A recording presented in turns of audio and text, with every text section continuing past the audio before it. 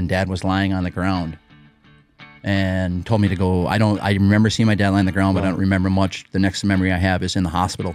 And at one point in time, he was told he might not ever walk again. You know, my peers will look at a book and say, you got that salary going there? And say, well, why? I'm like, you don't understand. There's opportunity right now in home improvements that we've never seen before. And they're even talking about a downturn in the economy next year. It's still hundreds and hundreds of billions of dollars going to be spent on home improvements that we all have an opportunity to share. We still have 250, 300 roofs that need to be installed in the spring. Why we chose the Salesforce platform and why we decided to build one is because none of them did what we wanted them to do. All right, ladies and gentlemen, today I have very special guest. Humbled to have him because I personally looked up to him all these years as a business owner of Storm Group Roofing. And to be honest with you, he always been my competitor, but never felt like he was the one. He was more like an older brother that I never have. Anyway, welcome to the studio, Andy Lindus. Thank you so much for being here, brother. Honor for me, Dimitri. You know that. Your story is something I've adored since I first heard it. When you and I first got to have that sit down, but it was just us, and we got a little emotional talking about the stresses of business and like I told you on a couple of different occasions. I look at you. I look up to you as much as, like, you always say nice things about me. I've always looked up to you as, like, this guy had a harder road than almost any person I know in the business. And as you see people at your conference, there's a lot of similarities between those people and my mom and dad. Meaning, like, I can name off the top of my head the 5 contractors that gave us most of the work in the 80s. Wow. Because I remember my parents having to talk about trying to collect from those 5 contractors. Those names came up over and over. 3 of them aren't in business anymore. But 80% of our work at one point in time came from home builders because we were the laborers. We did the siding and roofing for the builders of Western Wisconsin and Eastern Minnesota. And that's where we got most of our work. And as you walk around your conference, here's a bunch of people that have been working for contractors. I met a lot of those people. And some of them, you know, they've immigrated here, or they've started this business up, and they start with contractors. Now they're trying to figure out, how can I take the next step? And I'm guessing they walked away from your conference with some ideas on how to do that. Because, boy, I've been in business since, you know, I can remember. My parents started in '79, and I walked away with pages of notes. Hey, I sat in on Clay's breakout, and I learned from him. And I've been with Rodney longer than anyone in the country. And I'm texting my sales managers in Clay's breakout going, well, we're doing that wrong. Yeah. So wow. It's your ability to learn is amazing. Let's start there. Let's start with your family. Your family started a company in 1979. You grew up in a family business. How was it? Describe your parents raising you guys and running construction company in Wisconsin. You know, Dad was a farmer. We had pigs growing up. In fact, I still live in the same house that I grew up in, the pig farm. I have the original, which is my mom, which is the house that my mother grew up in. Wow. So I have an abstract that actually talks about a wagon trail. So that's how old this property goes back, and every one of us have remodeled it. My Uncle Bill remodeled it, my dad remodeled it, and I remodeled it. And pigs weren't paying the way, so Dad started doing siding on the side and started making more money that way. But then I think it was 1981, 82, somewhere in there. Dad was taking the top off a tree and fell, broke his back.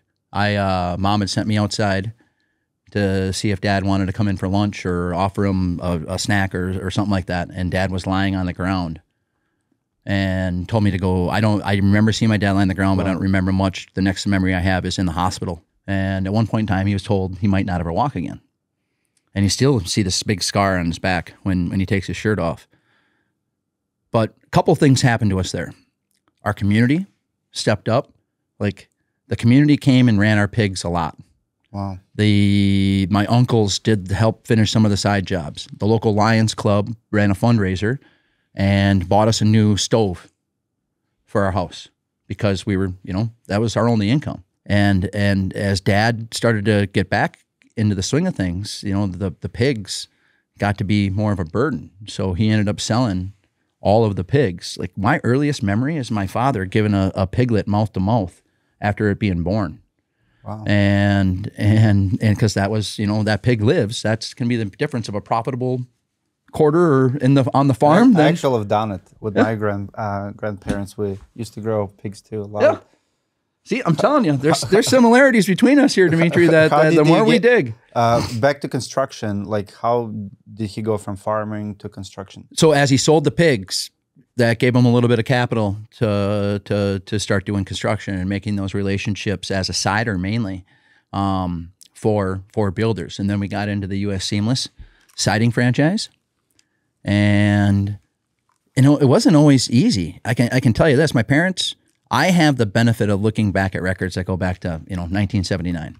And I can tell you the accountant in 1991 told them they could declare bankruptcy. Really? You go all in with builders and some of them don't pay you. That can be hard. Like you have all these bills that you have to pay, or you have a couple of big customers that don't pay you. Mm-hmm. And you're starting out there like, we didn't have the bankroll and the savings. Did your dad do the work, or you have employees? Dad sold and installed. So he was on a crew installing during the day and at night running the opportunities. In fact, when I first started with the company, it was my dad and one other person were the only salespeople we had. And when did you start? What year? Would have been 1994. 1994 is when we got into the LeafGuard franchise. And the reason why we got into LeafGuard franchise is Dad took his one salesman and his two managers and said, I want you to read a trade magazine once a week, and we're going to have a meeting, and you have to come up with an idea. And one of the guys brought LeafGuard as an idea. And so you started with it as a siding installer franchise, and then LeafGuard. Why franchises? Why not build your own company? It was a chance to join a group that was doing similar things to that we were trying to accomplish in non-competing markets. So what we've learned from the franchises, and they're good and bad because dealer agreements can hurt you down the road. I have a dealer agreement with LeafGuard, and I know how it's written, and there's obstacles for. Did you get out of it? No, I'm still in it. When we got into the LeafGuard franchise, my mom and Jimmy Olson, who was my dad's first ever employee, Melvin, he still works for us today. I don't care what he does, where he is, what he's working on. He has a job for the rest of his life. I know he's always working on something awesome, but he has no real particular job at Lindus anymore except for helping where help is needed, making the shop look good. Is that just your way of being loyal? He held on to checks in the 80s. And ate dinner and breakfast with us, Dimitri. How do you let that person go? Yeah. My peers will look at a book and say, you got that salary going there? And say, well, why? And I'm like, you don't understand. I love it. It's just... the right thing to do. It's the right thing to do, but that's how you get retention too. If you don't think the rest of everyone sees that, and this is how you sunset people, there is still loyalty to be had. Then that's why, if you take the top 50 employees at Lindus Construction now, I think it's over 1,000 years of combined experience. Wow. It's like 15.8 years of average experience there. It's a great group of people, and it makes my life easy. But 1994, we were doing mainly roofing and siding, and by 1999 with LeafGuard, it was 80% LeafGuard was our revenue. We got out of roofing completely in 1996, I want to say, because of CertainTeed. What's so cool, CertainTeed, the whole thing about United States, I moved to Eagle River, Wisconsin in 2005. It was a small city, 1,500 population, right? As you mentioning all the years, like 94, I was like in 3rd grade. Like in 1991, USSR collapsed. Like in the past 50 years, there's so many things happening across the world.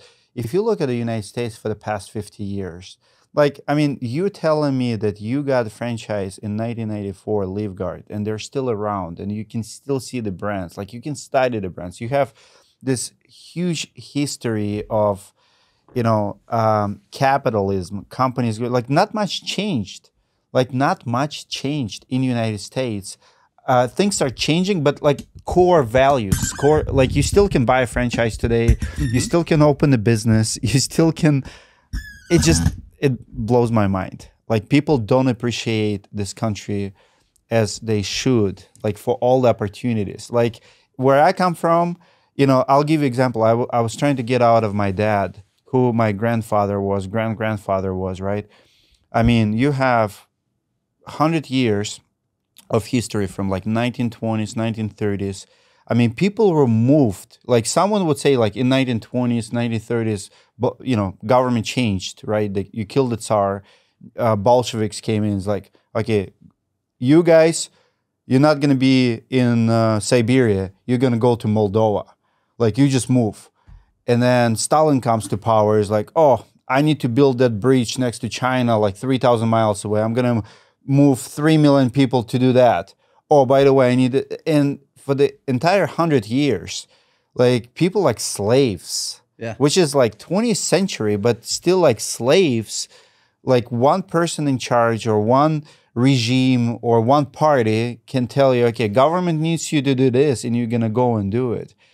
And like, I'll give you an example. My grandfather was a coal miner. He was in that's as dangerous and tough a work as it gets. Yeah, submarine. But he never joined Communist Party, never agreed to it. When he retired, he moved to Moldova. Anyway, long story short, like I'm just listening to the story, like stability that you guys have here, your dad has here. We don't have that stability over there. Like we just don't. Like you don't have the power. They can take everything from you just like that. And you there's nothing you can do about it. You can be oligarch, you can be billionaire. Like not only Russia, I'm talking about China. I mean, like in China, have you heard about billionaires like disappearing? Right? In Russia, the same thing. If government comes to you and say, oh, you have a couple $1 billion, you know, share, donate right there. We need you to do this. Here, yep. Crazy. And I just love it. I absolutely love it. Well, that's the fun part to see. Besides like us being able to grow, I've watched countless other companies spawn off of Lindus Construction with our help and without our help. Hey, I was speaking in a breakout for you, and in the breakout is a former roofing supervisor for us that was selling his own roofs and doing his own estimates while I was paying him, like working on my stuff. And like we ended up having to give him a choice. Like you can have your own roofing company or you can work for our roofing company. And he chose to go on his own. And he was in a breakout. And I root a guy like that on because, again, the opportunity here in America, I have enough to keep myself busy. And and that's why I've always loved you. You champion the small business opportunities here that are available, and I don't think anyone understands it as well as maybe you do what the opportunity is here. And that's why when I know it was kind of tongue-in-cheek when I let off the part at your conference with the South Park video. But that South Park show, it's funny because it's kind of true. Handymen are taking over the world. Yep. Like with the opportunity now, both from starting a business, selling a business, joining, whether you want to be in private equity, public equity, manufacturers, there's opportunity right now in home improvements that we've never seen before. And they're even talking about a downturn in the economy next year. It's still hundreds and hundreds of billions of dollars going to be spent on home improvements that we all have an opportunity to share. What's your take on all of this private equity money coming to the industry? Good or bad? I see a lot of negative impact. I see money coming in, people take advantage of it, and but I also have seen quite a few already collapsed. What do you see? You know, I don't think I have enough information yet, and I've seen good and bad. I think that there's an opportunity out there with the right private equity groups that they're going to keep owner operators in place. I think it'd be silly to try to remove some of these owner operators from doing what they're doing and what they're good at. And knowing what I know about collaboration amongst contractors, if you can get into a group that truly is after the best idea, and these are people that are all pushing the bus in the right direction, then it can be great. But I haven't seen that success. And for me, if it's right for the people and it's right for your customer, then it's a good decision. and we haven't crossed that bridge yet, but people close to us have, and they're having they're getting more sophisticated. The marketing apparatus is out there now, when it's a lot harder to generate opportunities than it was a year ago. It just is, because of the competition of it. And I think equity groups. But we always have competition. Is it because money coming in and people spending money on marketing? Yeah, I just think they're more sophisticated. You take a $3 million roofer, now you make them part of a $200 million organization or a $1 billion organization. They have people behind them that are a different caliber than what a lot of us have at our fingertips, or the ability to hire. So there's some of that, but it also puts a lot of people in a position of fear, where they feel like they have to make a deal now because it's going to go away, or if I don't join, I'm going to be hurt. And that's just never been a good spot to make a decision. It still has to be a good business decision. I think people have to do the math and to figure that part out. But I've had the opportunity to talk to pretty much every major group that is in the equity world. I can imagine. Everybody's getting offers now. Yeah, and they're not all the same. They just aren't. I can tell you. An offer means nothing. And an offer means nothing. They're so generous with it. It is. And it's crazy money sometimes. And if it's enough money that you can take care of a lot of people, then yeah, then it might be the right decision for you. But I don't know about you. We talk about first generation, second generation. The math tells me that the decision to try to make this a third generation company is a bad idea. Really? But the math also told my parents that going from a first generation to a second generation company is probably a bad idea. Like, the success rate of all of that is pretty small. And it's markedly smaller going from second to third generation. So you do have to have a proper succession plan. And my brothers and I are trying to figure our way through that. But we have a great thing going here too, so there's never any rush on any of that. But it's such a hard question to answer accurately, because everything is different. Every company is different.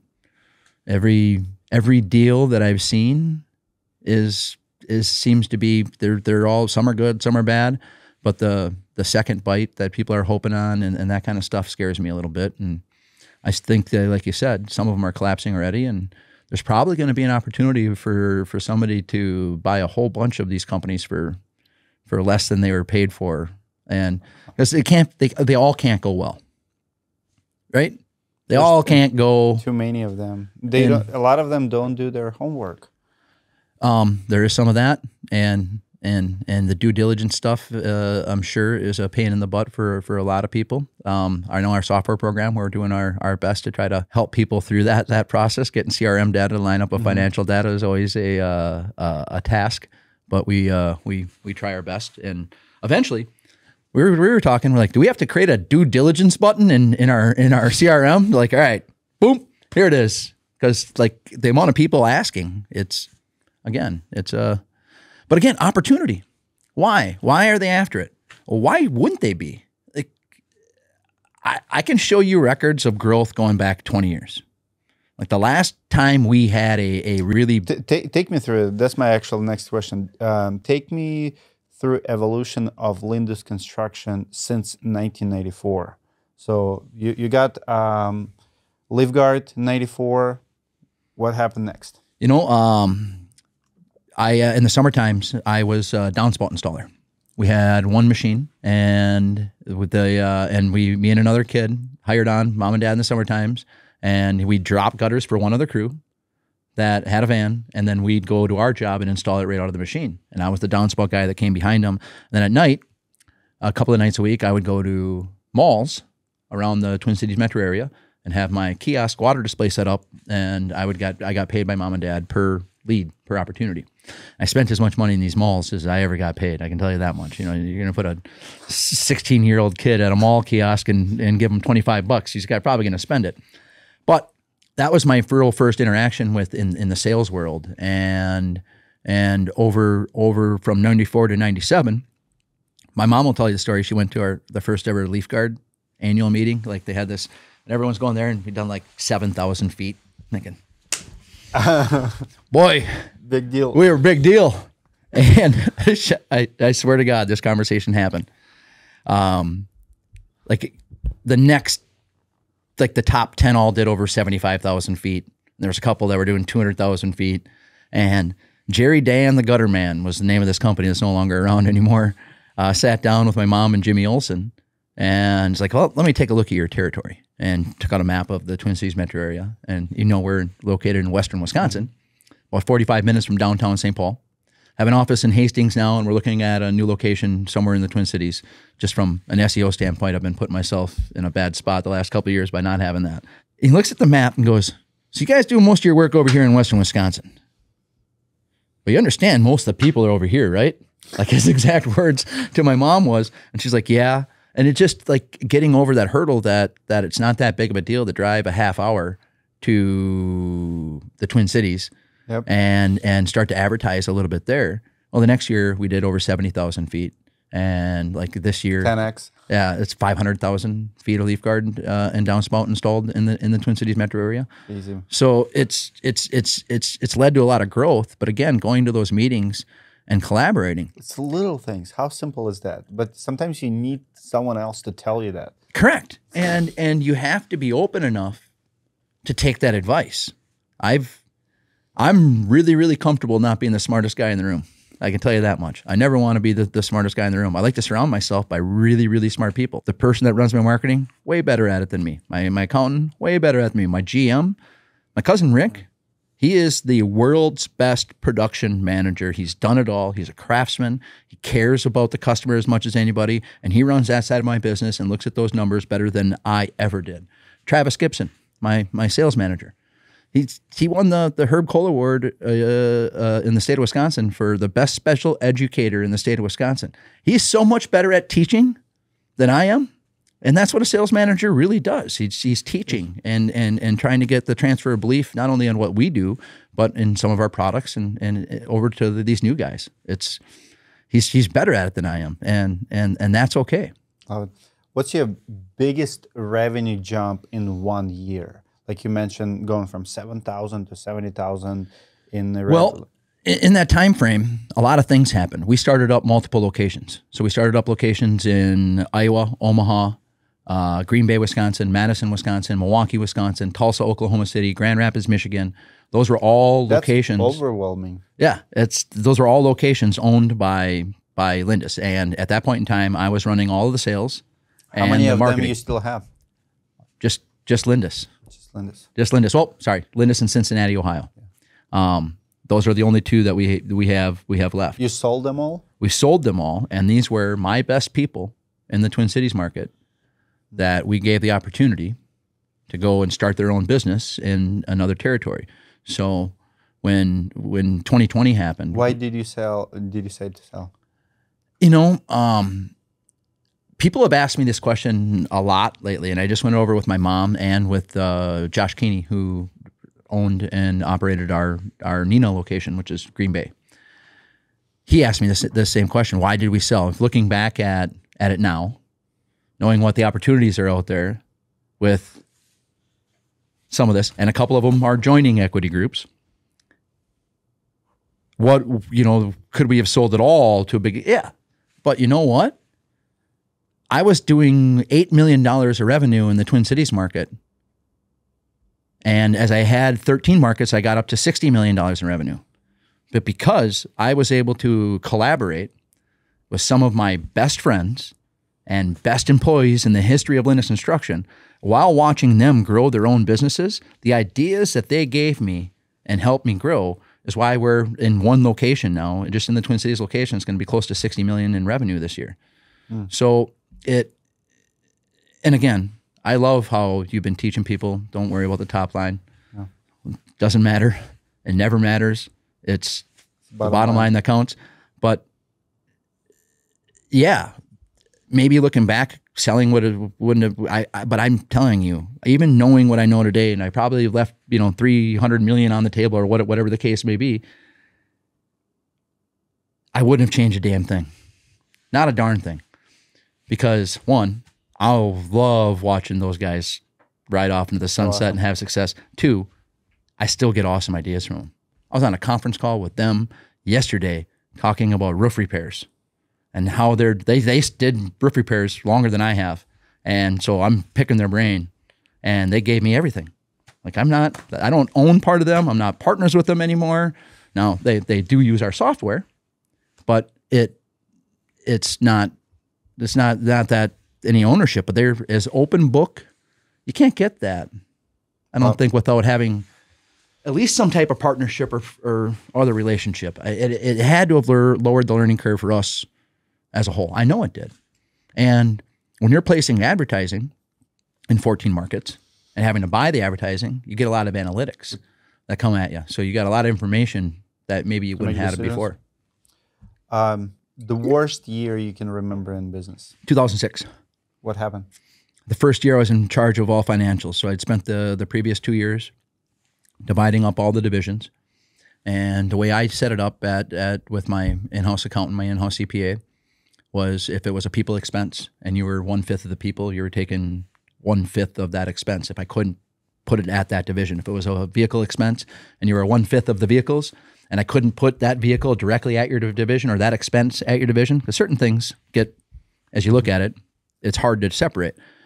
So I'm doing all this, and we finally get it going on. We made money in 2005. And everything was like the downturn in the economy, the housing crisis is going on, and everyone's talking about cutting. I refused to cut. In fact, my marketing budget today is the exact same as it was that year. Wow. So, which is probably my volume that year did not support my marketing budget or some of my spends. I lost $500,000. That year? That year. And set up on a compensation program with my parents, just like everything, we all win. The company wins, the customer wins, we all win. Well, no one won but the customer really that year. So we still took care of our customers, but it was an eye-opener for me. And, it took the next 2 years to use that loss against profits. But since 2006, we've shown a growth in profit almost every single year. Wow. And a lot of that has to do with our marketing budget and the people that we have in our office, those numbers haven't changed. Like the amount of people that we have working on the overhead at Lindus Construction and the amount of dollars that we spend on marketing haven't changed since 2006. In fact, the amount of people in the office is actually 2 less than it was in 2006. So we were a little bit top heavy. But I wasn't going to cut people. I didn't cut a single benefit. I didn't cut anything. And now we're in the position again. And this is maybe where if all that matters is the number, how do you make a decision to lose a year? Unless you're thinking long term, like I'm going to lose this year so I can win the next 5. Mm-hmm. And that year, that downturn taught me that there's a gravitation towards quality of employers in those types of years. If you can demonstrate how you take care of your people during those tough times, then they'll be loyal to you. They'll be loyal to us. In during the COVID years, I was in constant communication with our people. I actually employed a PR firm to help me, because I'm a terrible writer. And I didn't know how to communicate what I was feeling, what I was seeing, and I was just brutally honest with everything as we were going through it. Mm-hmm. And we were able to add benefits and add pay to people's, because we ended up having the best year we've ever had. We were named essential, and everyone had to stay home. Mm-hmm. And at this point in time, we were down to just one location, or the 2 locations. And so there's a lot more focus on the Twin Cities people. And so you go back to the worst year we've ever had. Yeah. Spent some money we probably didn't. It was hard to come out of that. But I've kept a lot of people since then. Like I have a lot of people that were with the company in 2006 that are still here. So that experience is hard to pay for. And now we're in an opportunity where we're talking about things like giving everyone 50% off their healthcare plan next year. Wow. But there's things you can do. And you're talking about a downturn in the economy. Time to double down on your people. How far are you planning in business? Like 1, 2, 3, 5 years? I have a 5-year plan always that we constantly update. On our software side of our business, ContractorFlow, right now we have our releases planned out through 2027. So we've planned things out far enough, and that way we can look at those plans and try to accelerate where we need to. But we have exact plans on what we want to do, and everything gets refined. Like as you can move the goal line, you got to be okay with that, but you need to plan that. One of my favorite books is Principles by Ray Dalio, and and the New World Order book. I don't know, it's kind of a love letter to China a little bit, but it still, he made me think a lot about not only the Chinese ability to plan for 5, 10, 15, 20, 100-year plans, and the records that they have going way back when. That made you kind of think a little bit. When someone achieves something, you better pay attention why they achieve it and how did they do it. Yeah, exactly. It works. And so you see, like when you plan out your work and you have those types of principles for decision making, and that's the first real. Again, I love Friends because it was a friend that gave me that book, and I couldn't, like, I read it and I read it again, and we started refining everything and looking at it like, this is why I make the decision, and give it to your people. Now they don't have to ask me, they know why, and I can just look at the results, which is the kind of personality I'm in. Show me the cake, I don't need the recipe. Wow, reverse engineer everything. I mean, this is it. It's so easy to be successful now because of that. You can go to YouTube. The information is there. You can reverse engineer any company, any software. By the way, on your software company, I remember you were telling me you were spending $330,000 on Salesforce, and like back in 2018. A year. That was all I was spending. CRM your cake? Yes, CRM is my cake. We spent a lot of money on our CRM. I had a $700,000 build that we scrapped at one point in time. Salesforce is not the easiest platform to build anything on, for the most part, and it took us a minute to wrap our heads around it. But right now, I have better information and more information than any company I've had the chance to look into. And like you said, these are educations that you can get almost free. Like Salesforce has trailheads, and I'll put you down and make you learn anything. YouTube has about as much. You don't need to be a Harvard MBA. Sure. You don't have to go to college to get a lot of this stuff figured out. You can. In fact, one of the guys I was talking today about being a potential customer, he figured out Excel on his own. Like, if you can figure out how to make your own spreadsheet in Excel, like, you're 100% capable of running your own CRM and making it do what you do. Everyone thinks that it should come out of the box ready to go. And Salesforce definitely doesn't do that. And that's why we built ContractorFlow, was to try to help measure everything. And we had built all these companies that we were selling off that were on our org, on our system. So they needed their own system. So we had to repeat that a little bit. And Rodney was asking me for like 4 years to try to build something. And I'm like, I don't want to get into the 75 CRMs out there. I'm like, there's like 5 that came to me within last year to promote. I'm like, my next question would be about that. How does Contractor pick a CRM? What advice would you give someone to, brand new in the market, or maybe have a business, small business, couple $1 million? How to pick a CRM? Like when there's 75 of them. Your owner you have to be all in on it. The guy in charge, who's ever can't be, all right, I'm going to give this to my people and let them figure it out. That doesn't work. You need to be on the front end as you're picking it. Whatever system you're using, you need to be on the front end so you know what it's capable of. Because when you don't know that, you end up getting this system, and then you don't quite like that, so you add this system, then you don't quite like that, and then you add this system. Next thing you know, you're struggling to make a 2% net profit because you're paying all of this stuff, and you really don't know what your numbers are. Or you haven't set it up well enough because you don't know. What I saw, I've seen people that were using Leap, people that were using Job Nimbus at tables teaching other people how to set up flows. The collaboration amongst people.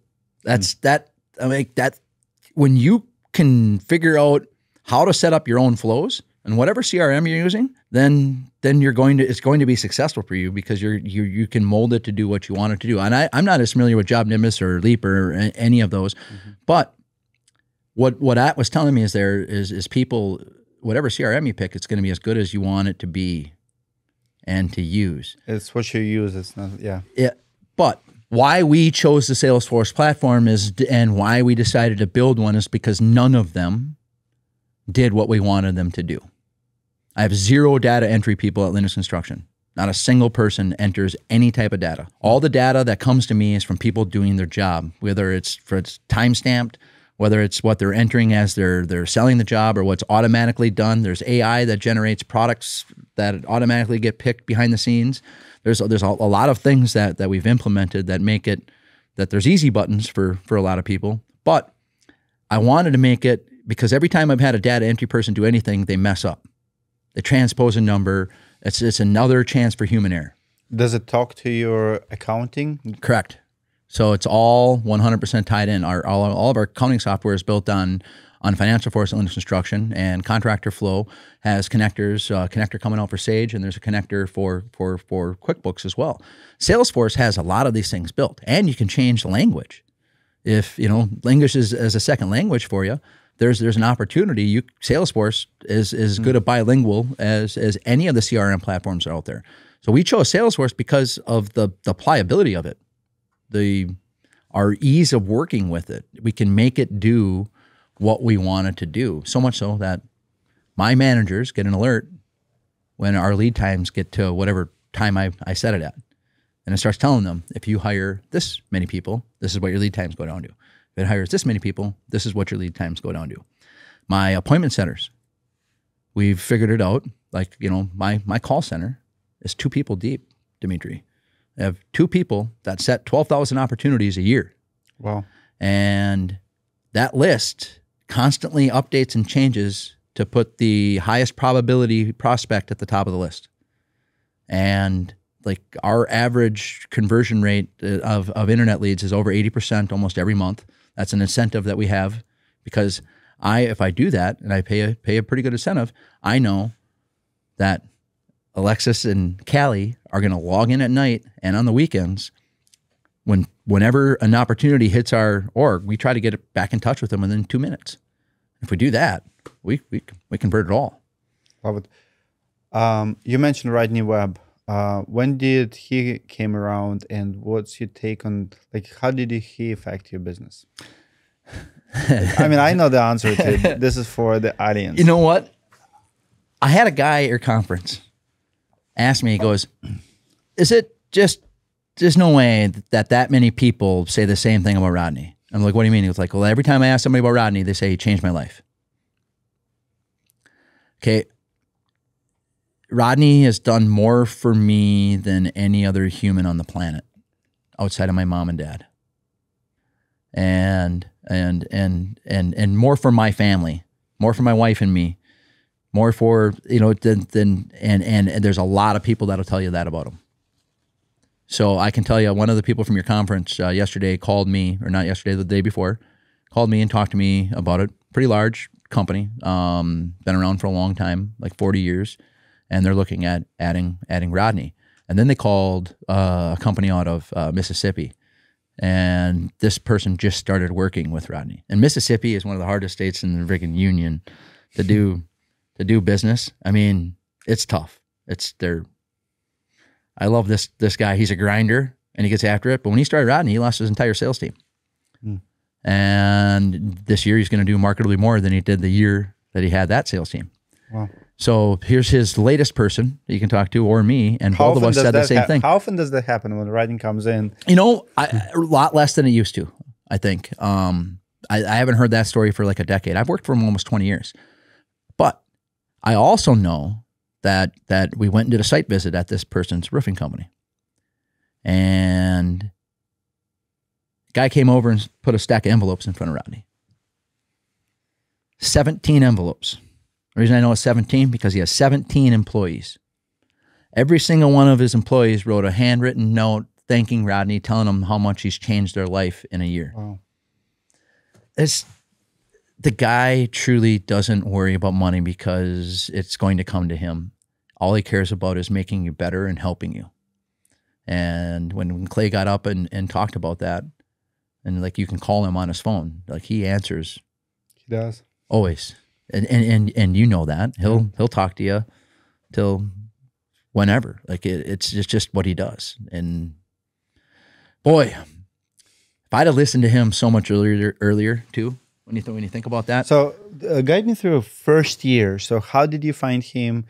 What's the first couple changes he did for your business? Like it was 2004? Yeah, somewhere in there, 2004, 2003, I want to say. We went to a meeting that Englert was putting on, and Rodney was just getting started. Just, I believe, left Dixie, had started up the Real Gutter Protector out of Atlanta. Was working with masterminds or whatever, was going to do a conference for them. This is before he did the mastermind conference with like Jody Rookstall. There's 50 dealers for LeafGuard sitting in a room in Chicago. And my brother Alex and me and my cousin Joe, who's running our Rochester, Minnesota office at this time, and now he owns the Des Moines office. These contractors hated him. Like they're just giving him the business. They don't believe anything he's saying. And Rodney's going through his 10-step process. Like this is like what I do. That's what I do. And then what I do and what I do. And the whole time I'm in my head, I'm like, that's repeatable. Like I can teach that. And I've been struggling to try to figure out how I can teach what I'm doing. I was running, 5 to 7 opportunities a day at this point in time and trying to sell whatever I could. And then my way of training a salesperson was, all right, get in the truck, teach them how to measure, give them a flip book, and send them on the way. So many people still do that. And so I'm watching this guy speak, and the guy that's giving him the hardest time, I didn't like at all. Like he always gave me the creepy crawlies, and it always thought that like it was always about him. Like every conversation was about how awesome they were. Never helped. Like, and he like would be like he'd talk down to you. And I remember looking at my brother Alex. I'm like, if that guy doesn't like him, chances are this guy's brilliant. Then that was my thought process. So I'm like, I disagreed with that guy on everything he's ever said. And if he hates Rodney that much or comes across like, because he's like 91% my ass, that was actually said to Rodney in a meeting. And he's like, he shakes it off and then he just moves on. So I took Rodney aside and asked him how much to come to Baldwin, Wisconsin. And it was more money than I had ever spent on anything at that point in time. And in fact, I got yelled at by my father about it. I can imagine. And how much money was it? $5,000. $5,000. That's so cheap. I would love to get Rodney for $5,000. Hey, he hasn't raised my price since that day. Wow. Because he charges you enough to make you do it. Loyalty. And why would he? We're going to continue to do it. Now, I didn't listen to everything he said, but for me, and we've evolved. Okay, you can imagine we weren't talking about a video walk around. Yeah. Back then, but when we first started, we had silly things like tie downs that like for the first 6 months, and we got rid of those almost immediately. And the production, the part step 6 of the thing was called the junk pile. Was where you're showing people like other gutter products, and it just stupid stuff. But we've all evolved. But it gave us something to practice. It gave us something to do. And what we did, we started practicing our pitch. Like, what are the cool things about LeafGuard? And I can still to this day draw a house upside down and put the flashing where the gutter goes in there and how the water goes around and how the leaf. Like we practiced that all the time, and then we started tracking things. And I got a customer by the name of Gary Byron that worked for big time corporations all over the world, like ran a $40 million organization in Taiwan was his last job. And we put siding and roofing on his house and gutters. And I get to talk to him, and he sees that we're growing, and he ends up talking to my dad and mom a little bit. And my mom and dad hire him to be a consultant to me.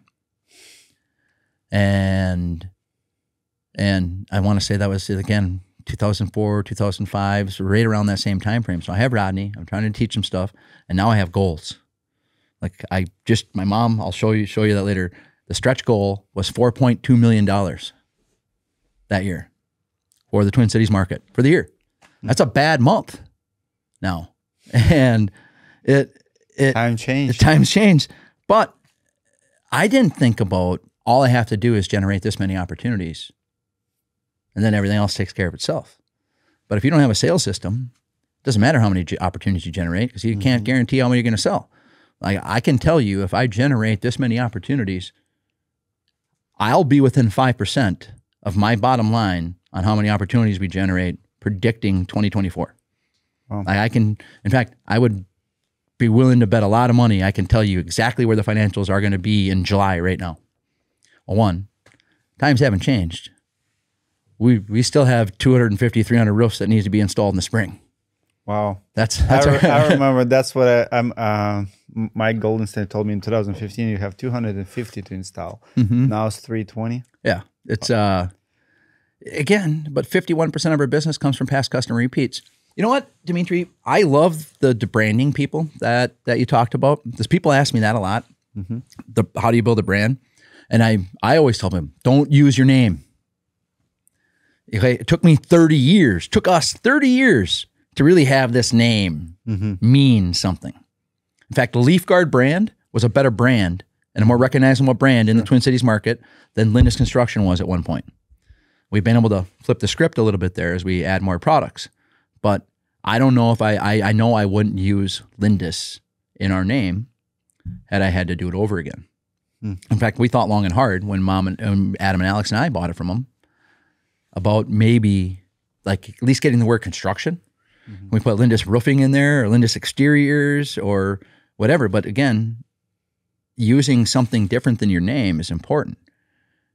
But for us, the key has always been doing good work. Why we have a great brand and why we get 51% of our business from past customer repeat referrals is that we tend to do good work. We stand behind what we do. We have good reviews.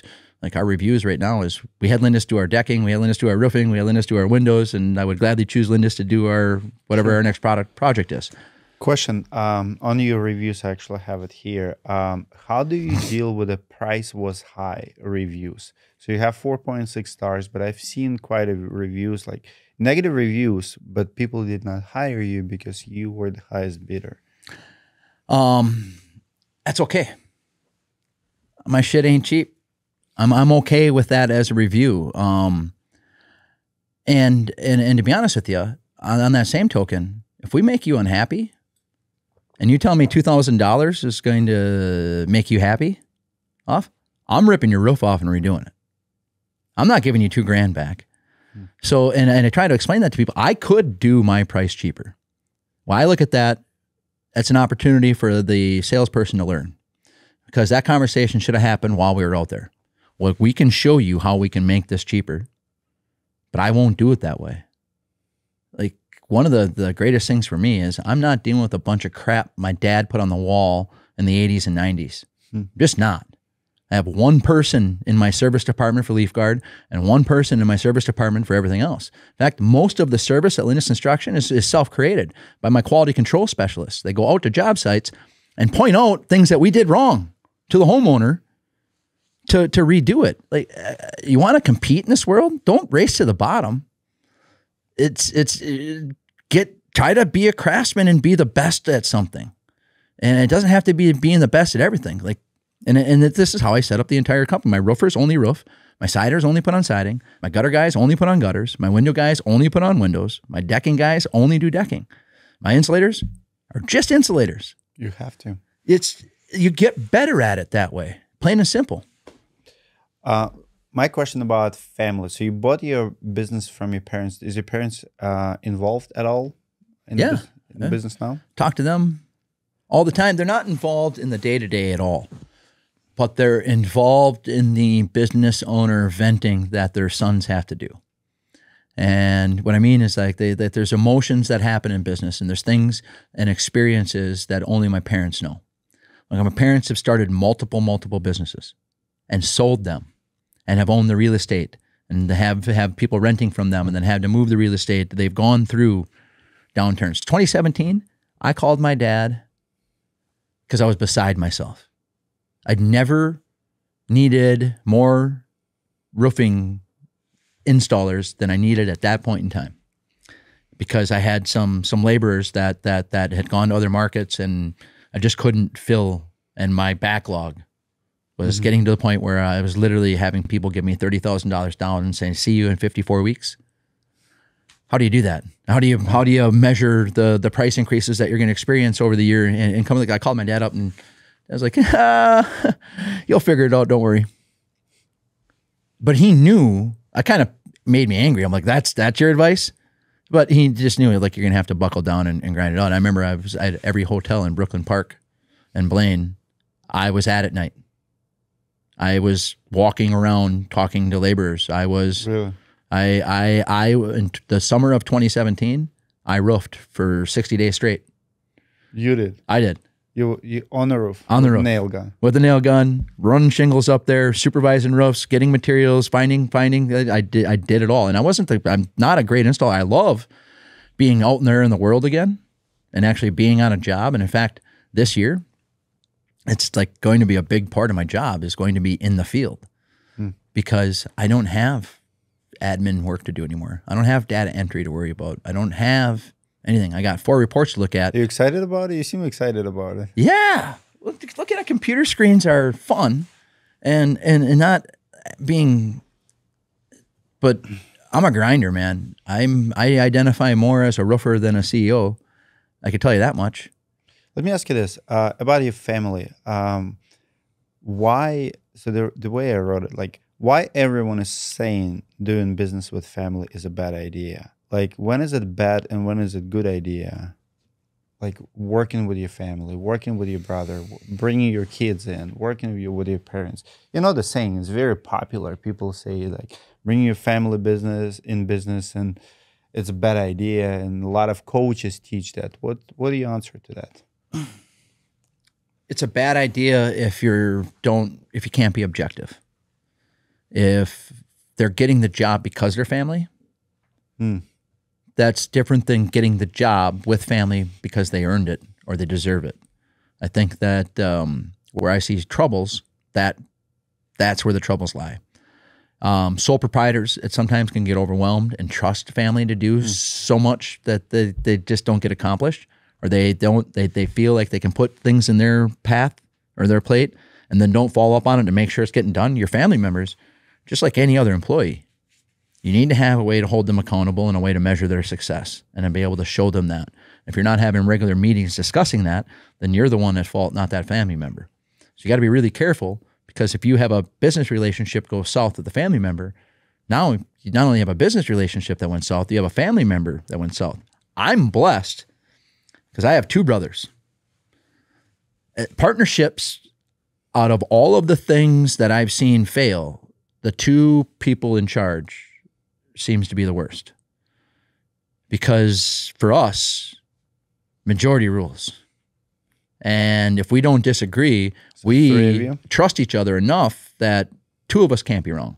There's a reason why the 2 are leaning that way. If you're the one on the outside, you just have to submit.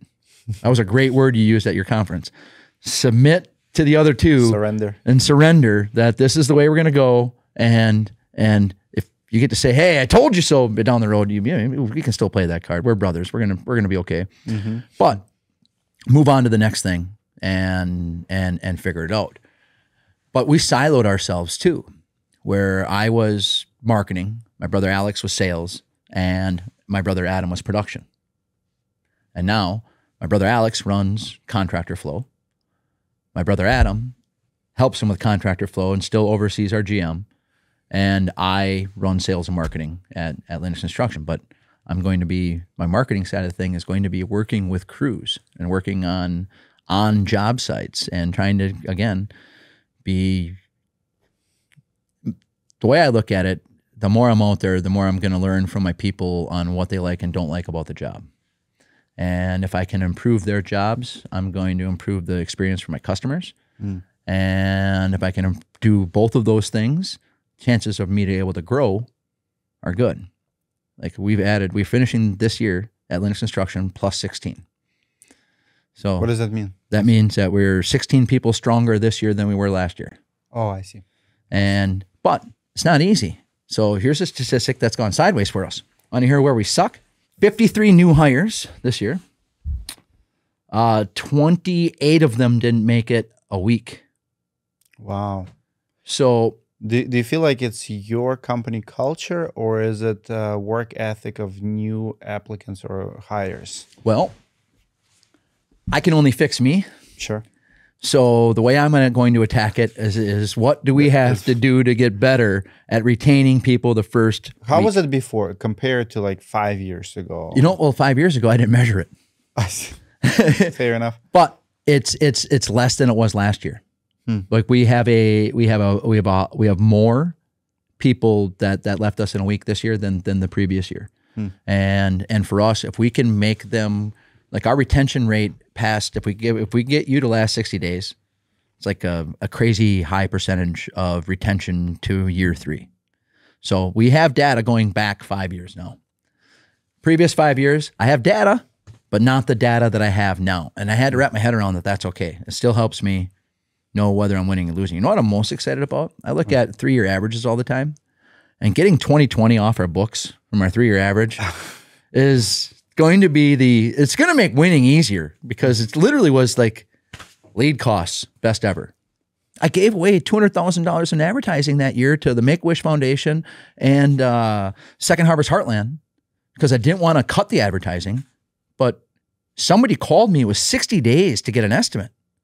Like, why would I run an ad? Definitely not going to run a discount. You know, wow. It's one of those years that it was, again, the easiest time in the history of mankind to do home improvements. Well, for many it felt bad, but for many it changed. I mean, like auto industry, like, you know, look at the car pricing. Like there's so many things changed. If you're an entrepreneur, you'll figure out how to get the best out of the worst. And that's why I feel like most good businesses are not afraid of downturn. We're actually waiting for it. Like for me, it's like, oh, economy is gonna fall. Good. like there goes a couple competitors. Exactly. Exactly.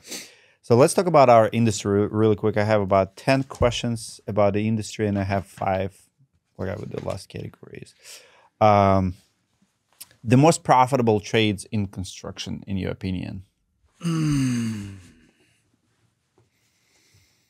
Oh, the most profitable trades in construction. It really is a loaded question, because it can be marketably different from one company to another when it comes to a trade. I found that specializing in something is better than trying to do it all. 100%. Doing less is doing more. And when it comes to the trades, maybe not having every type of roofing is the right way to go. For us, like going 100% with GAF has always been the best decision for us. It's helped us have a partnership. It's helped us have the bottom line. It's helped us do whatever.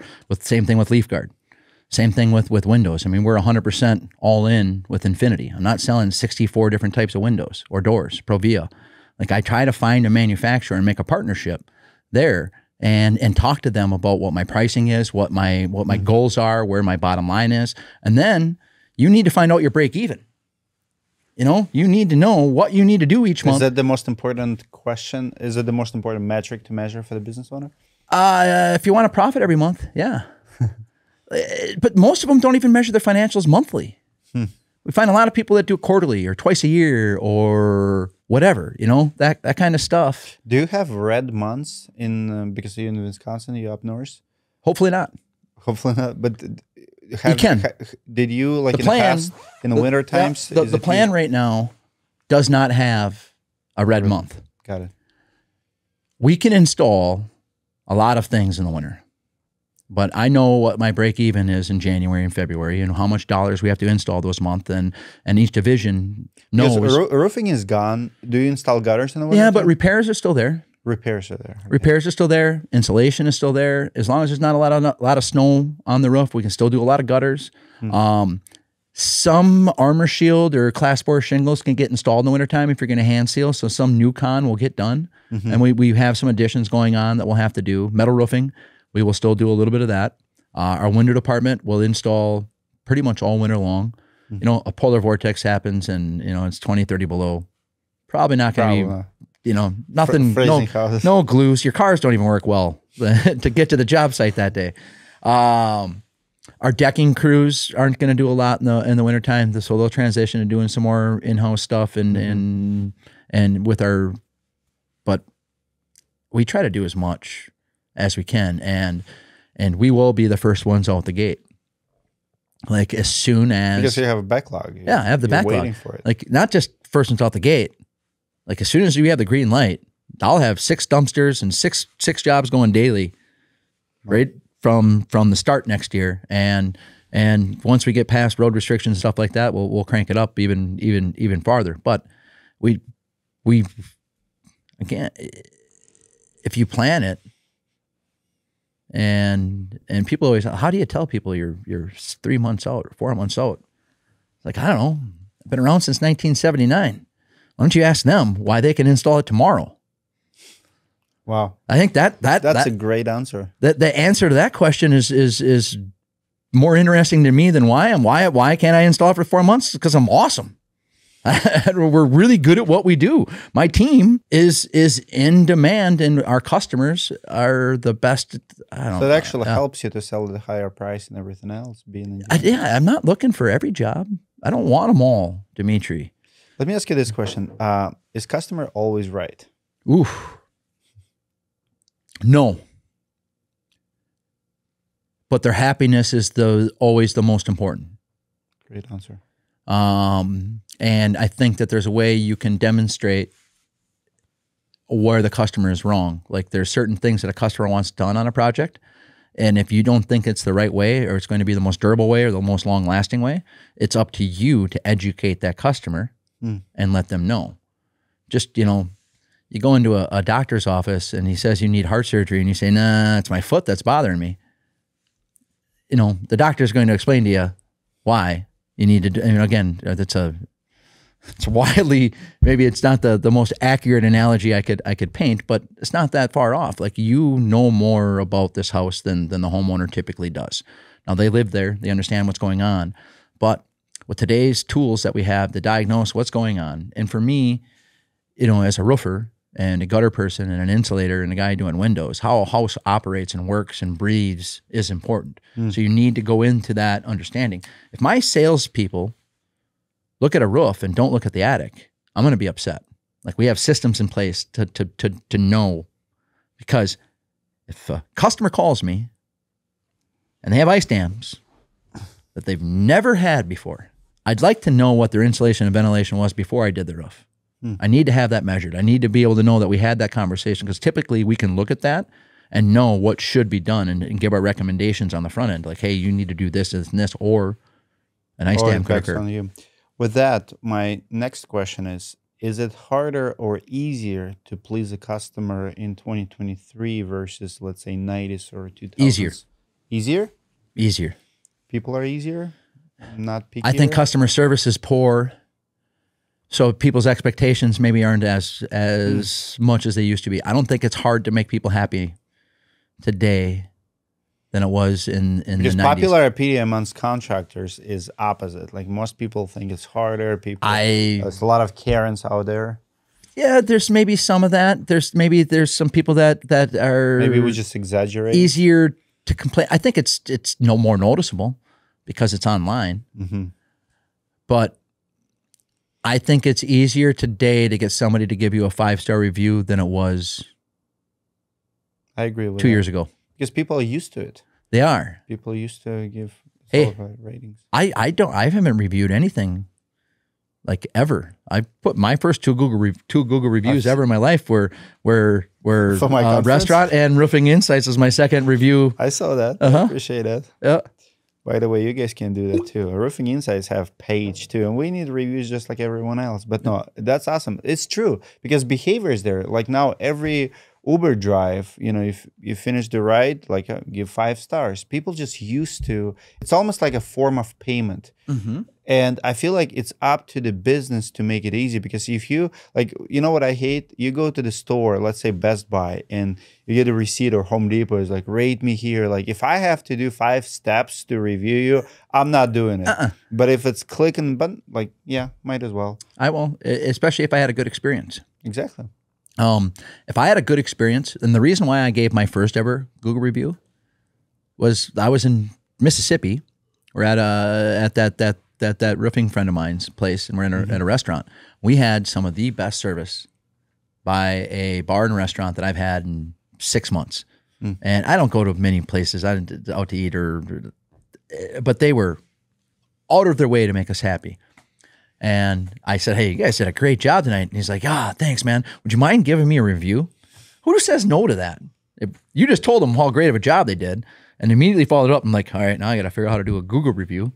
So me and another roofer from New Jersey, Philadelphia area, that's who I took the picture with that night, did a 5-star review. And then like 3 days later, I got, hey, if you're at my conference, I'm going to give Roofing Insight. I'm like, I know how to do this now. I got it on lockdown.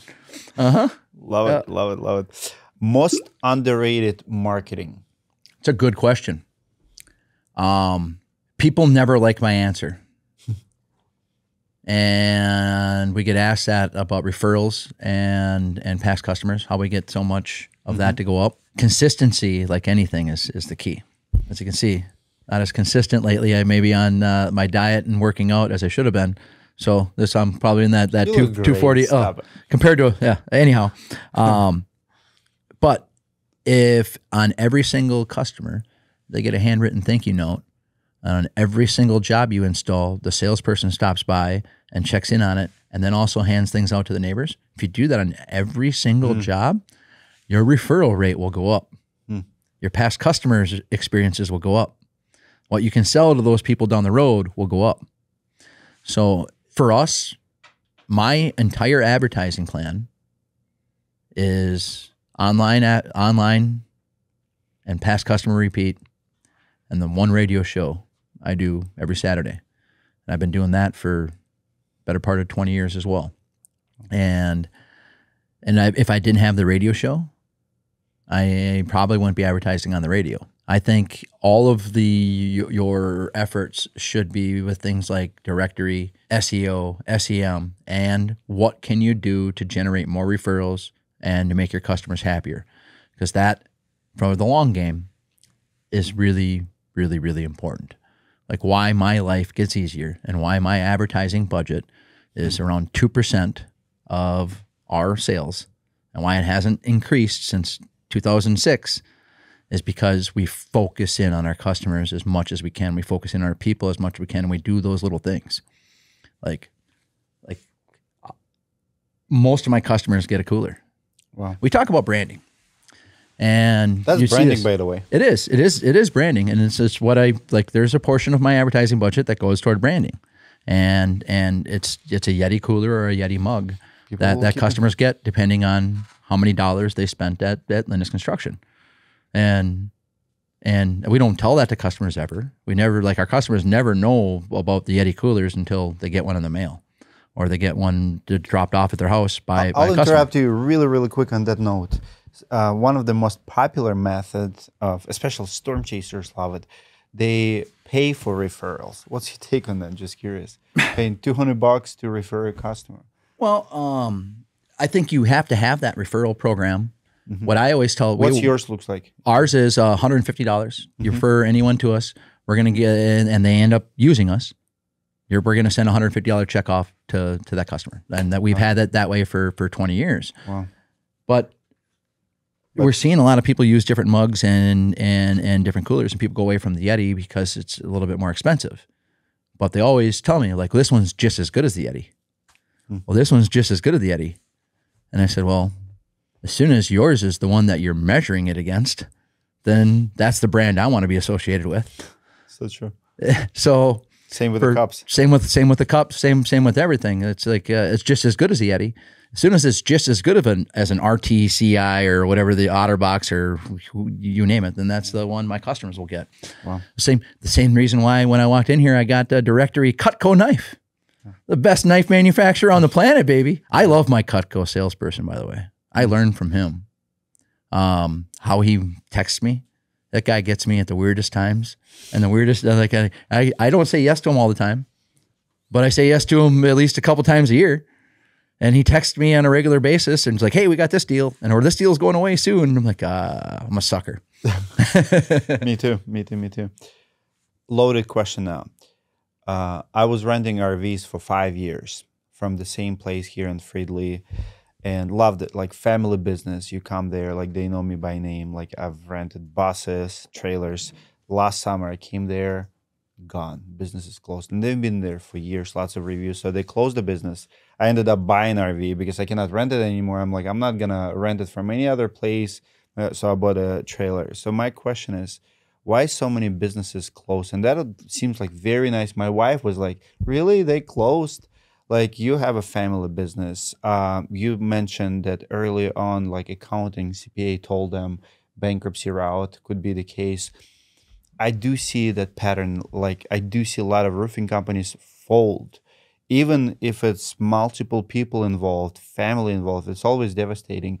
What do you find number one reason for business closures? You've been in business for over 40 years. You've seen a lot of companies closing doors. Not changing. Not changing. Not adapting. Not adapting. I don't have a single product I'm installing today that I did 20 years ago. Wow. Powerful. Like, so, and as I told you, you know, me personally, my wife and I had children at 19.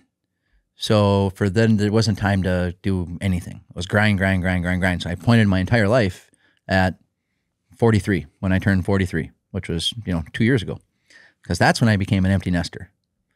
Like, my youngest went off to college, so my wife and I were going to do some traveling. As I talked to you,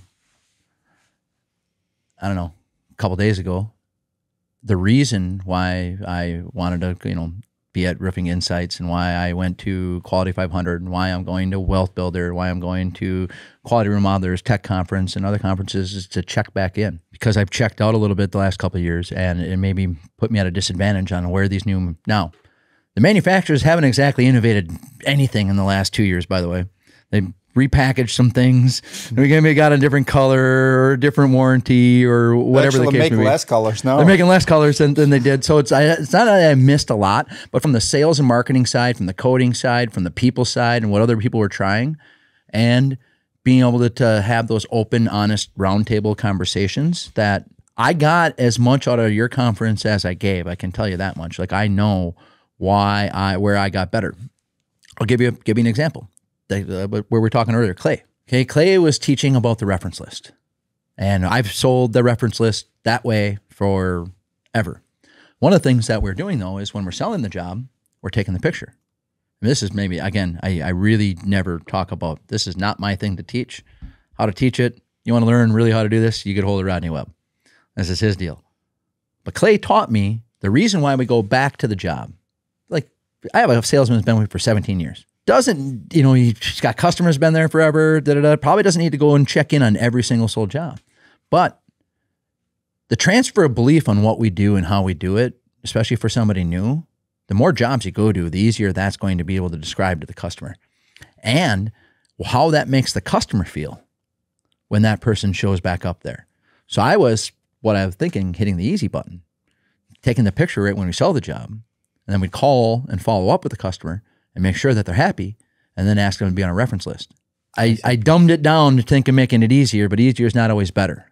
And what I've found is where some of these companies that struggle and go out of business, it's their lack of ability to change, or the head person checks out and has nobody else, no succession plan. Yeah, I was maybe a little bit more away from the day-to-day stuff the last couple of years, but I was in touch with my people and my customers always.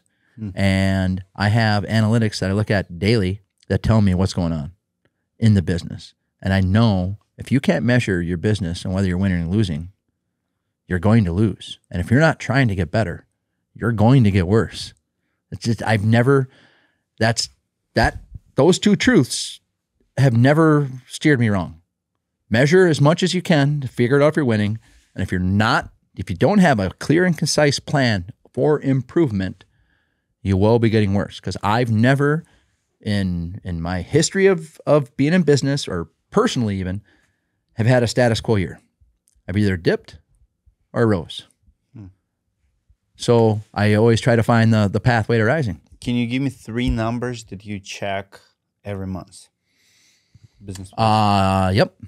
I'm going to know my gross margins across divisions, no matter what. So I'm going to see my gross margins in LeafGuard, my gross margins in roofing, my gross margins in repairs, my gross margins in decking, my gross margins in windows by project and by calculated project. So I'm going to know my gross margin always. And then my opportunity count. Is it similar between all the different trades, or Yes, it varies? it's all similar. What are you shooting for? I'd like to see above a 50% gross profit. Okay. And I think that's doable across all boards. Now, the next thing I want to look at is opportunities. I need to know how many opportunities I have in the coffer and where the schedule is. And then Schedule for the sales appointments? Yep. So if I can fill the sales schedule, everything else takes care of itself, baby. Like that's I know. And for forever, it was always like you learn how to prospect at some of these sales boot camps way back in the day. And what's the third number?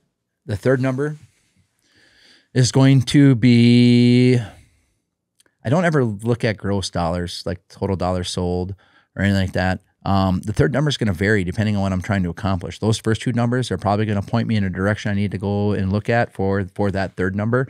And if it's an opportunity issue that I'm having, then I'm going to go and look at my cost per lead, my cost per opportunity. I'm going to look at specific lead sources on where they're coming in, where like what my pay-per-click costs are, where my budgets have been. So if it's an opportunity problem, then I'm going to go and dig into why I have opportunity problems and all those analytics. If it's a gross margin problem, I'm going to start looking at in particular jobs. I'm going to pull up the last month, and every one that has a margin alert, like I'm going to get an alert. It'll be bright red for everything that didn't hit the margin. And that's real-time information that I can, I click, dig into that project, dig into the sub-project, and I can look at the billings, exactly what was used, what was sold. I can look at the video the salesperson took there. I can listen to the phone call that the appointment setter had, all in one spot. And so those two numbers, gross margin and opportunity count, are going to tell me what I need to drill into to figure out what's going on with my company. And we have dashboards set up for each one of our people. So each division has their own dashboard. So they know how many dollars each crew's installed, how many quality controls each one of the crews have installed, how many 5-star reviews each one of the crews got. I know the percentage of financing each one of my salespeople sold, the type of financing my salespeople sold, the you name the analytic. You can figure it out. We track it. And here's the key. You don't play gotcha. Okay? If you're doing this to yell at your people or play gotcha, then you're not doing it the right way. If you're looking at these numbers and then coming up with a training program on how to get better at what you suck at, because it really comes down to me. Like, people want to do good, Dimitri. It's just the way it is. Everyone as a whole, I believe, wants to do good. If you can show them where they suck or where they're bad, they're going to appreciate you. And this is where you get your loyalty. And then if you can show them that if they make these improvements, look at how much more money you could make. And you can design these compensation programs that really help people and affect people and change people. That's where guys like Rodney Webb, why people say he changed my life, is because he's affected their business, their personal life, their wallets, their people, their retention rates. Sales managers don't leave companies that have been with Rodney a while. This no lie, 95% retention rate with my sales team. Like, people don't have that typically around. Speaking of equity groups, I talked to a equity group recently that was looking at ContractorFlow, and they had a 700% turnover rate on their salespeople. 700% turnover rate. Wow. Yeah. Who would want to buy that? Yeah, no, somebody cheap down the road. But again, this was a fella taking over a group that's been with an equity group. So this is like, I think, a second run. Sure. So he's cleaning up a lot of mess, and I wish him nothing but the best. But knowing what to measure and how to take those measurements into training, for me, that's the key. Like, is it quality control? Is it people? Is it book training? Is it knowledge?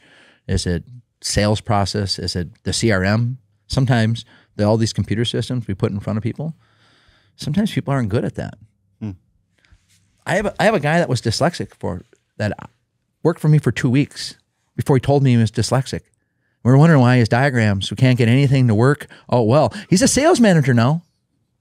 Like, again, people learn differently, but if you can find ways to figure things out and have conversations like that, again, you're not playing gotcha. You're not saying like, hey, you suck. Look at this. How do you figure this out? We're like, see, why would you draw it this way?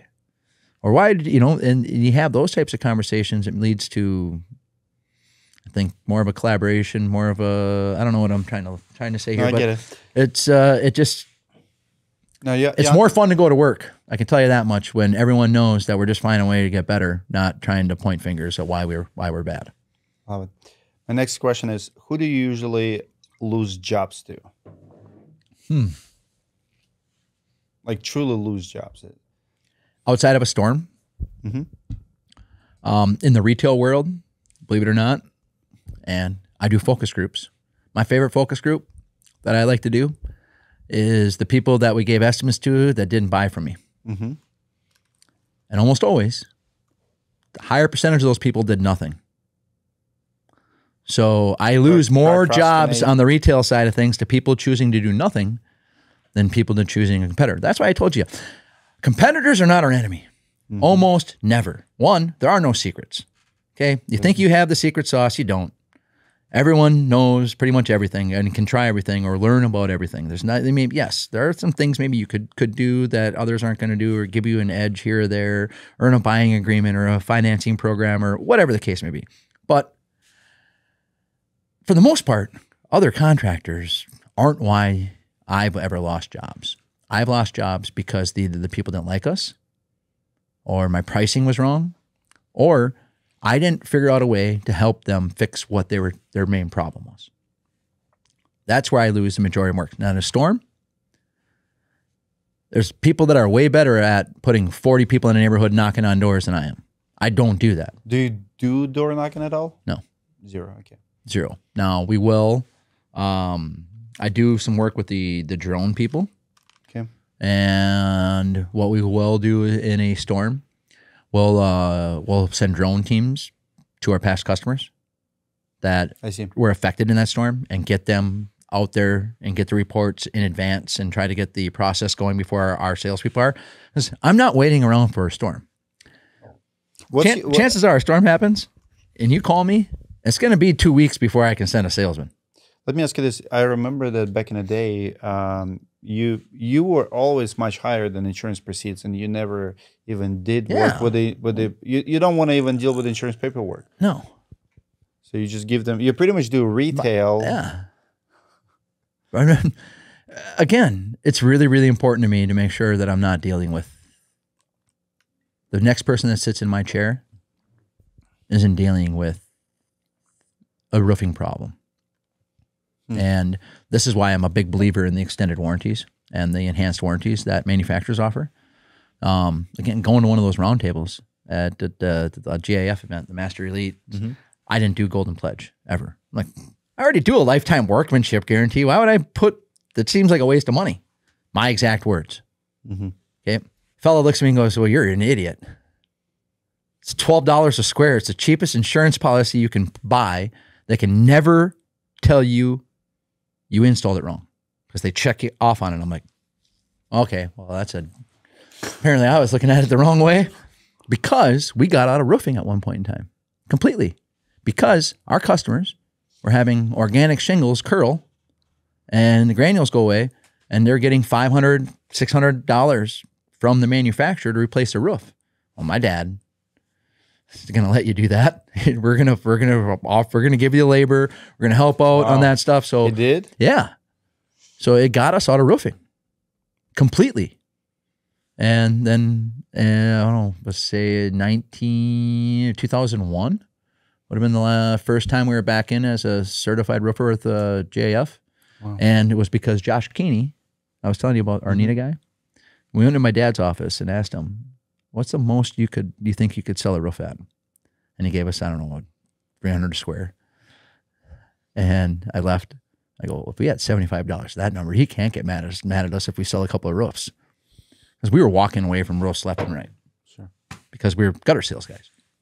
So then we started selling roofs, and roofs are 65%, of our revenue, or 65% more revenue in roofing than there is gutters this year. So I have better luck with them than most. Love it. Let's talk about safety. OSHA loves. Great question. OSHA loves fines. They follow us, taking pictures. What do you do for safety? And is it possible for us as a business owners to make people accountable to wear harness every single time? Because you can snap the picture, in so many scenarios. Like even when you inspect the job, like there's so many scenarios where it's impossible to wear. It needs to be part of your culture. Okay. And we need to get better at that as well. And it's always something that we're talking about. In fact, yesterday I received, again, peers are the best resources. And if you know any companies that deal within like West Coast, Washington State, those areas, California, Florida, their safety programs are usually a lot more robust than the Midwest companies. So if you have friends that have to have that and are interacting with OSHA on a regular basis, don't be afraid to reach out. And again, it's always a two-way street. But yesterday, I received some of the craziest safety stuff from friends of mine. Canada has good ones too. Yeah, and we have Canadian company on our on ContractorFlow. I haven't even, that's a good idea. I'm going to follow up with them because we have a full-time safety director, and getting people to wear harnesses is, always a challenge in the roofing world and on safety as a whole. But we have to meet weekly and have these types of conversations all of the time, especially like when cold and hot.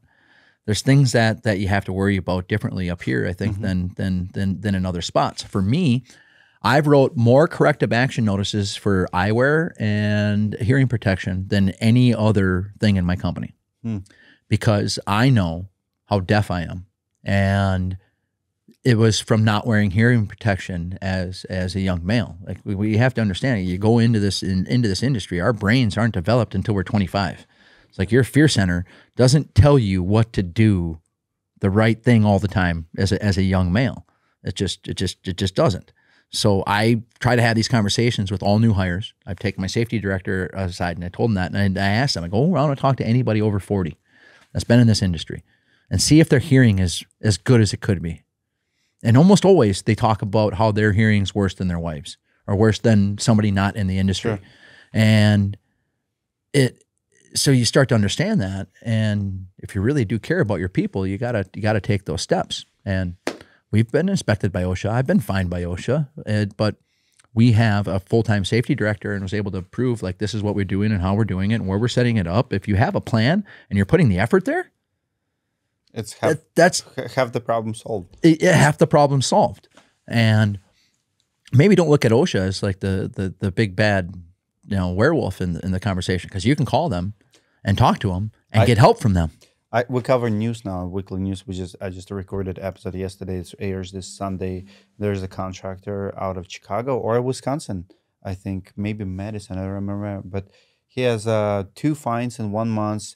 A couple of years ago, he has 6 fines. So it's like such a repeated case. And now he's facing $275,000 in fines. How do you have like 10 fines in like 1-2 years? Because of the repetition, you can tell there's a pattern. The guy just does not care. How do you get 2 fines in 1 month? There's story. No system in place. Again, exactly. Not caring. Exactly, not caring. It's got to be there. You know what's worse than a $270,000 fine? Having somebody get severely hurt. Yep. I'll take the money over having that conversation any day of the week. And from a guy, again, as a young male, I set up scaffolding some really stupid ways. Like I did some things to finish jobs that I shouldn't have as a young male, and then probably lucky I'm here. Have you ever have someone hurt on the job site? Yeah. No, we what got a couple of guys on light duty now coming back from falls. Cuts. We get a lot of cuts. Had a salesperson, been injured. I've luckily, I've fallen off a few roofs. I have 3rd-degree burns from my knee down just above my ankle. I was measuring a roof with shorts on, and I slid all the way down the roof and took all like a 1/4 inch of flesh, like my skin, and like it was that deep by about that. So they almost talked about having to do skin grafts. Wow. So if I had to change that dressing, and still to this day, if I wear shorts, that part of my body gets sunburnt markedly faster than anywhere. It's the only place I actually get sunburnt. Wow. So it that kind of stuff happens. So it's our industry, and if we don't talk about it, it can't get better. If we don't measure it, it can't get better. Now, fall protection, I think, has come a long ways the last few years. The harnesses are easier, hard hats are easier, everything is a lot more comfortable to wear. But it's just something that needs to be part of your culture. I agree. You learn a lot, you implement a lot. Can you name 3-4 tools or products you implementing in 2023, or maybe last few years? For us, we're looking at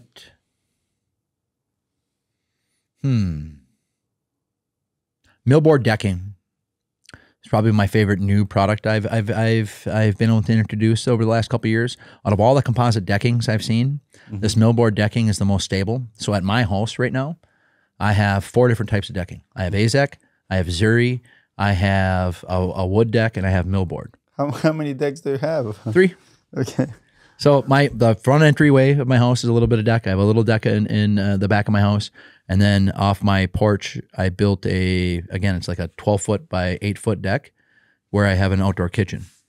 And I have I live in an old home, old 4-square in western Wisconsin. But so the one deck in the back of the house, it's fine. I just want to see how long it's going to last. My Zuri deck, we leave the house and say, I love you, don't die in the deck when it's frosty out, because that thing is so darn slippery. But the millboard deck, I haven't seen any expansion and contraction. It looks like wood. It has as much traction as any decking I've ever seen. So, and now we've been installing it for 3 years in the Twin Cities market, and we're seeing more and more people choose that product. Like it's our lead decking now. New products, that's probably really in the last couple of years, really the only one. What about software or digital products? You mentioned drones you're using. New technology maybe? I have a mixed bag with the Loveland drone stuff. Like, I don't know how much it actually helps us acquire jobs or win arguments with insurance companies. One, I'm not in a lot of arguments with insurance companies to begin with, so I'm maybe not the best person to measure that. But it did cut down on cancellation rates. Like for us, an analytic we look at, because we're always so far out, is the amount of people that cancel our estimates before we even get there. So having the drones go out there cut that rate down substantially, and it gave you the tool. Our internal numbers and things that we're looking at have been more of a change for us. For me, when I look at things that we've done to get more competitive, our healthcare system. Okay, the coolest thing that we've done is brought healthcare to be in-house at Lindus Construction. We are a self-funded healthcare plan. Oh. And we did that February of 2020. The ladies, literally last words to my brothers and I as we're in this meeting was, outside of a worldwide pandemic, you guys are pretty well covered. But if you have to hit the 50, like every way you do this is like there's an X amount of dollars that every employee would hit before another plan kicks in. Mm-hmm. So if every employee hits the max, we're basically bankrupt this first year because you don't have the money in there. But we're getting to a point where like we're going to be, hey, nobody pays any healthcare premiums next month, or for the rest of the year, your healthcare premiums for everyone here are reduced by 50%. If you don't like those types of things, like when you're looking at like what you can do for employees, that kind of stuff goes a long ways. And I've made a lot of people come onto our healthcare system by making those changes. A lot of people chose to have their spouse be on their spouse's healthcare program before. And I always looked at them like, why are we even offering healthcare? No one chooses us. Is our healthcare that crappy? Our dentist stuff that crappy? Our vision that crappy? No one chooses ours. They're always using their spouses. And so we looked hard, and we finally got into a solution there that is really working. Our 401k plan, we 2 years ago started auto enrolling everyone, and just making sure. So and then we auto enroll, we escalate it every year until you hit the max of getting. So for us, so if you put in 6%, we're gonna match up to 6%. So if you're putting in 6%, we're gonna give you a company match of 3%. So you're gonna 50% return your money on your first 6% that you're putting in there, and that's the way it's always been. And actually, now we went to 7 and 3.5. So we're gonna escalate it and automatically have that happen until you're there. And almost nobody realizes that money gone. It didn't make a difference. They didn't that 1%. But now I have people that work for us for 25, 30, 35 years, and you're seeing that kind of stuff. So now you're having success stories like you're not going to be living on Social Security, or you have the ability. People asking to take loans out against their 401k stuff on a regular basis from an employee standpoint. I don't remember that happening a decade ago. Just think having those types of things in place and options that they can choose are important. Long-term and short-term disability. Both of those are real things at Lindus Construction. Figuring out Minnesota's PTO laws very quickly is something that we spent a lot of time on, and I think our solutions behind it were innovative. And so I told you about our big problem. We hire 53 people. Yep. Imagine you hire 53 people and give them 80 hours of PTO right out the gate. Wow. Here's 2 weeks of PTO. That's kind of like one of the plans the state of Minnesota has is to do that, or you can accrue. Yeah, we just got it a couple of months ago, I think.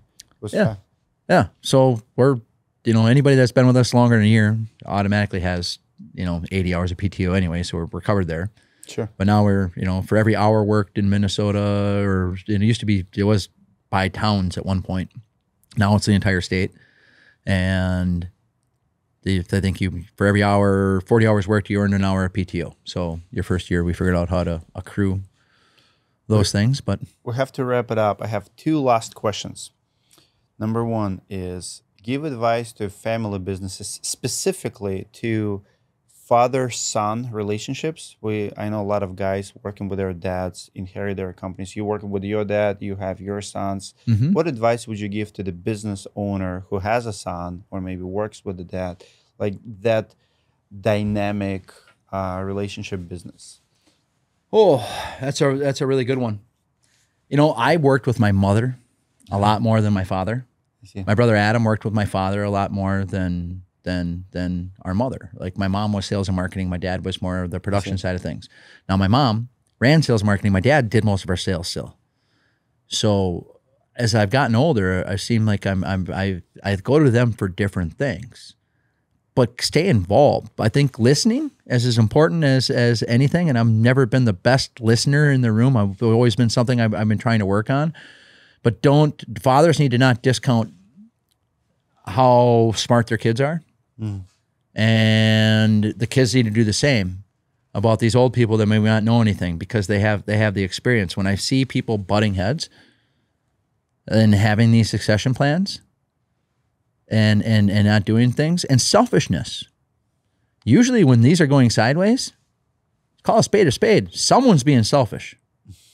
Something's going on there. Either the kid wants too much from the company that the company can't give up, or I've seen it where the kid has taken the company to the next step, and parents have seen this and they try to.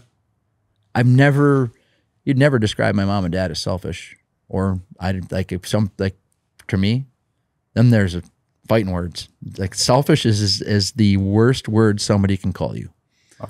And if you're a selfish person, your chances of success as a second generation person are very small.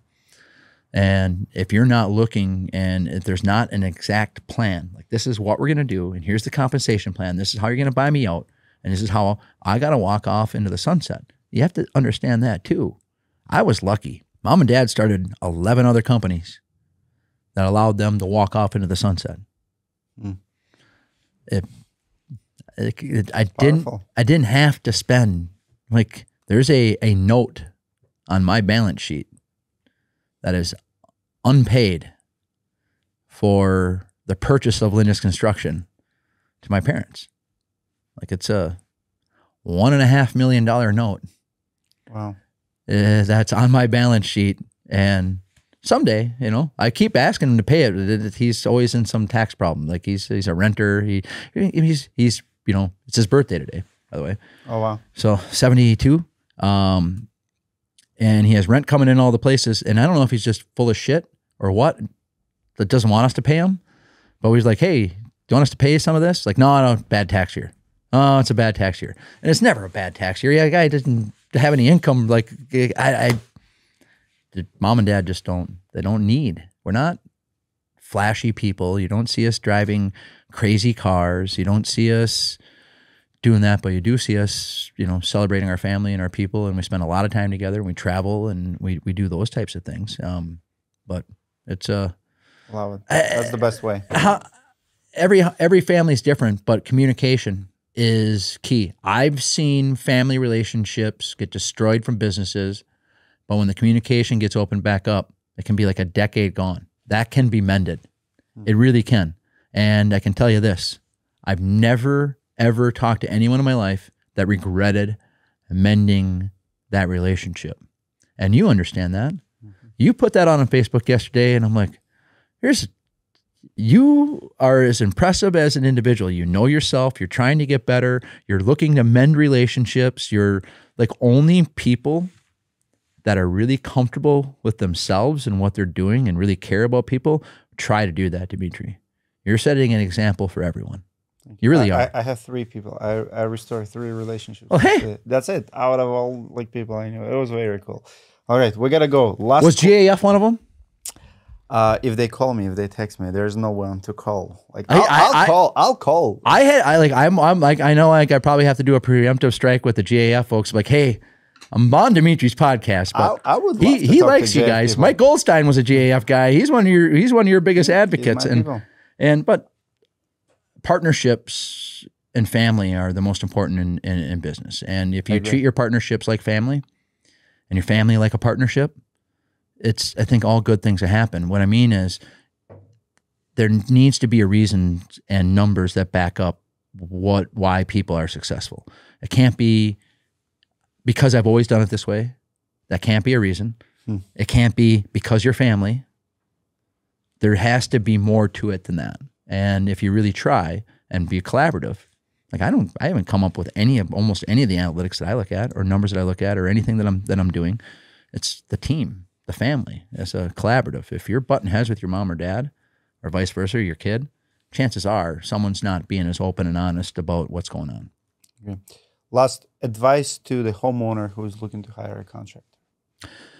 Take notes and really read your contract and compare apples to apples and take the time on the front end. Never make an emotional decision. Like if you can take the time on the front end, where I see problems, and I don't want to knock on the door knockers at all, because there's a part of me, when I say, I come from a family of laborers. We were the labor on jobs.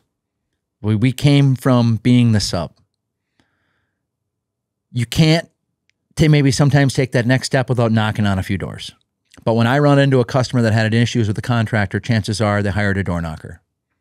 And chances are, but like the bigger chances, they didn't do anything on the front end. They didn't check out the references. They didn't look at a job. They didn't know the exact color or single manufacturer they're getting. There's some of the contracts that people sign.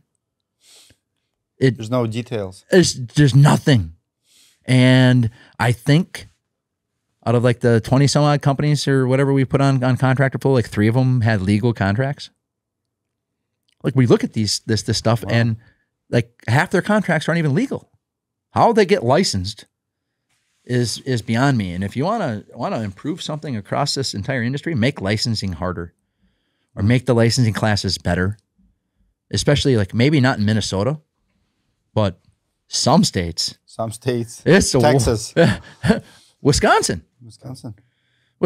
Like half the time you don't need to pull a permit to do a roof. It's by municipality in a lot of spots.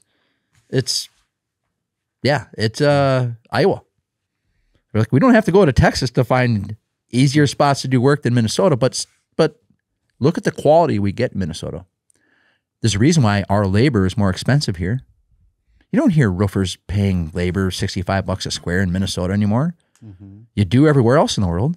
You know, so there's something to be said about stricter. I wish, you know, you don't say a lot about laws, but I wish more states were as strict as Minnesota and Florida were to do business. Now, Agreed. yeah, it's just, I think it makes it all better. It shouldn't be easy. All right, it's a wrap. Guys, comment below, give it a like for Andy. Thank you so much for doing it, brother. Thank you. Appreciate you. Appreciate you.